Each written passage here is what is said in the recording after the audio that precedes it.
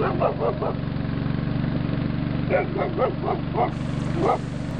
to Lawa Wetland, located in Ban Pai District in Thailand's Khon Kaen Province.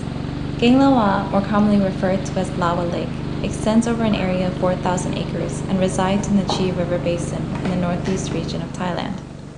This wetland serves as the main source of occupational and livelihood fishing for over 12,000 villagers within 12 villages in the surrounding area.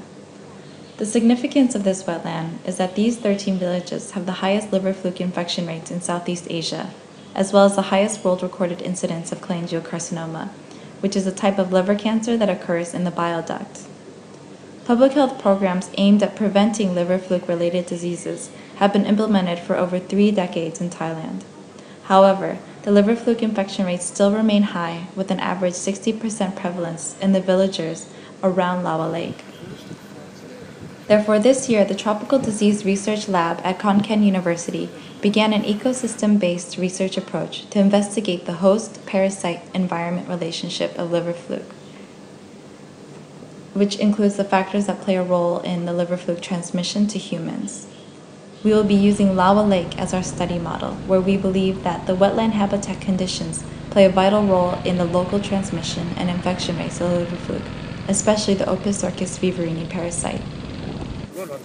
We will be working with the local Thai Isan villagers in the surrounding area to share knowledge and learn about the local lifestyle, environment, and ecosystem dynamics of Lawa Wetland.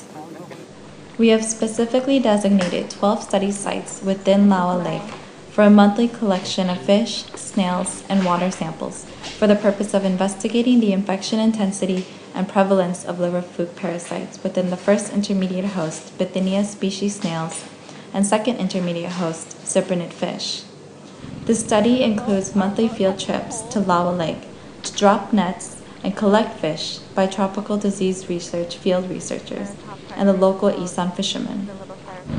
We would especially like to thank the villagers of Chikotko village for their hospitality and playing a vital role in fish collection.